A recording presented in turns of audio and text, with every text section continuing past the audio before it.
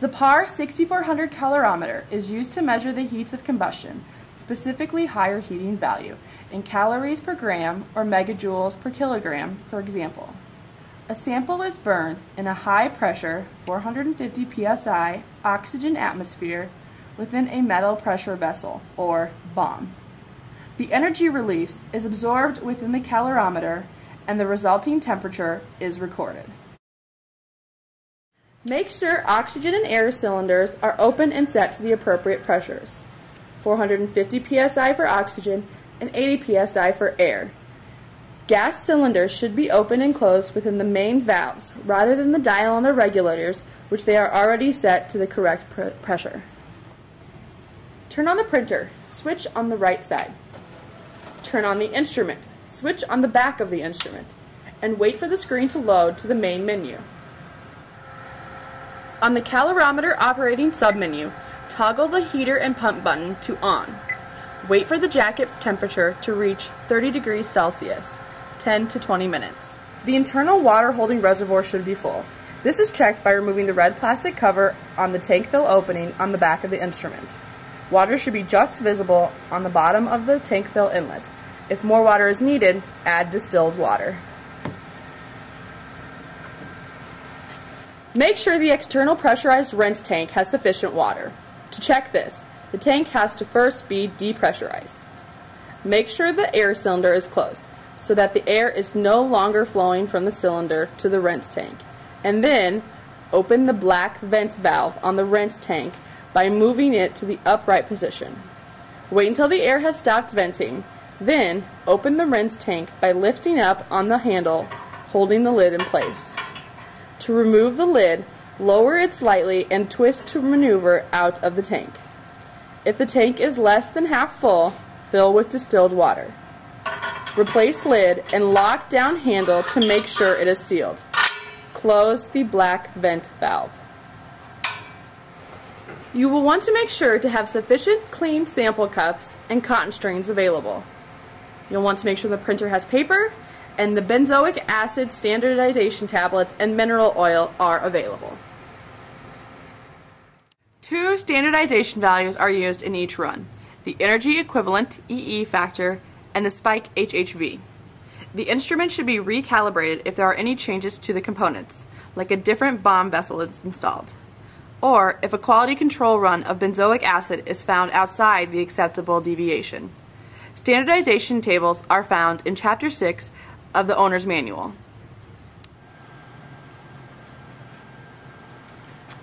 Do 1 or more measurements of the benzoic acid under determination mode.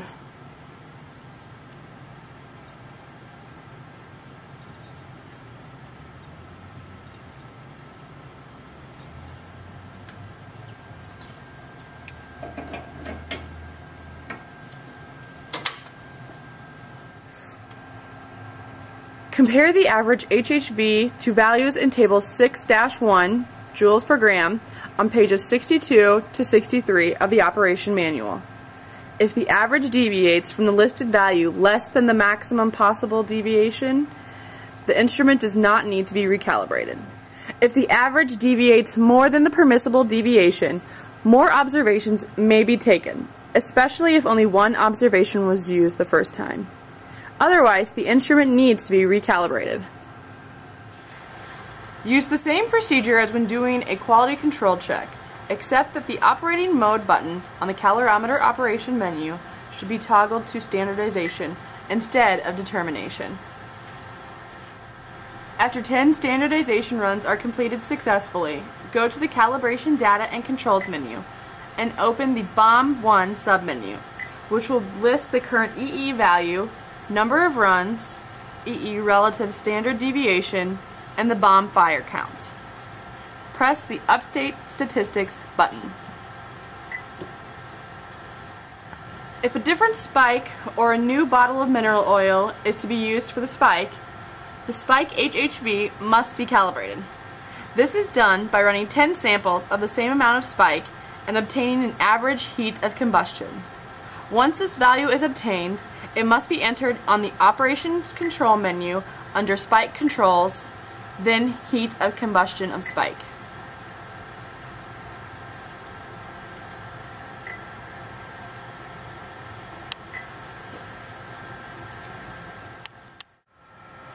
Once the jacket water has warmed up, the bar on the bottom of the screen will become green, and the Start Pre-Test button will be available.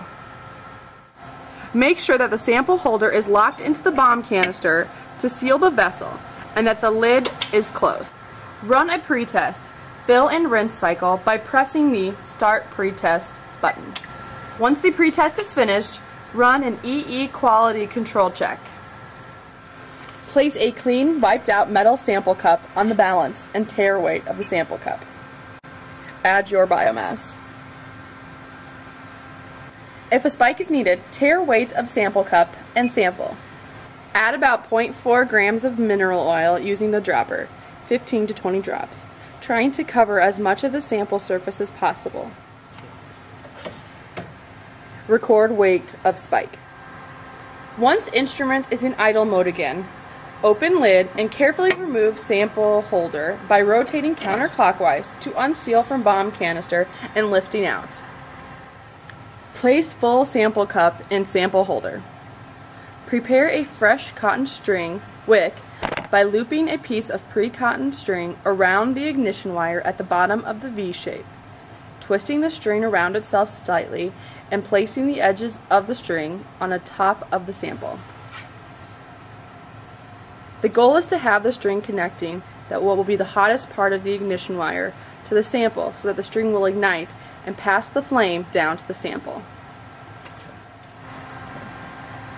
Carefully lift the sample holder with a sample cup out of the stand and place into calorimeter, setting it in the bomb can and rotating it clockwise until it seals into place.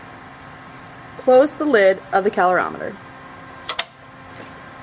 On the calorimeter operation menu, make sure that the operating mode reads determination, then press the start button. A screen will ask if the current ID is to be used. Enter a new sample ID using the Shift-Unshift button to toggle between letters and numbers. IDs should be descriptive, unique, and end in a number that indicates the number of replicates that have been run. For example, RO 113011 would be Red Oak, first replicates, run on November 30th of 2011. After entering a sample ID, enter sample weight in grams and press Enter.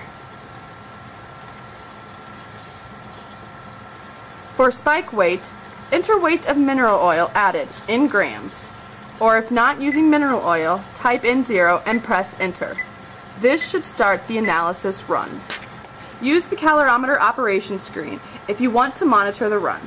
From this screen, the temperature graph button will display the bucket and jacket temperatures with time.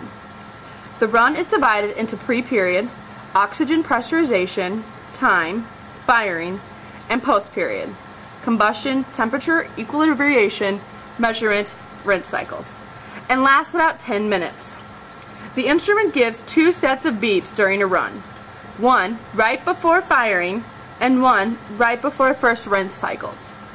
Rinse cycles use pressurized water, so the venting process can be quite sudden and loud. To stop a run in progress, press the abort button.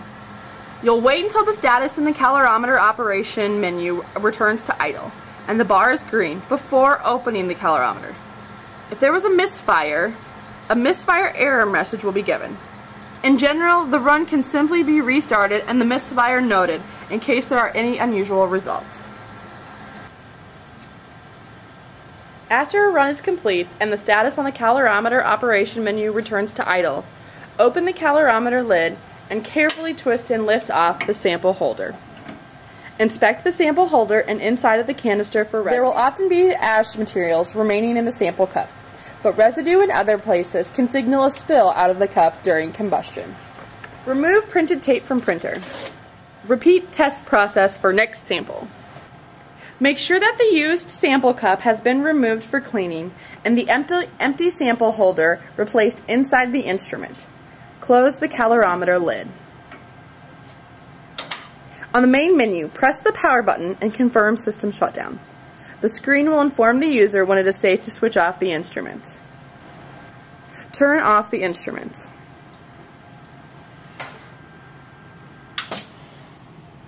Turn off the printer.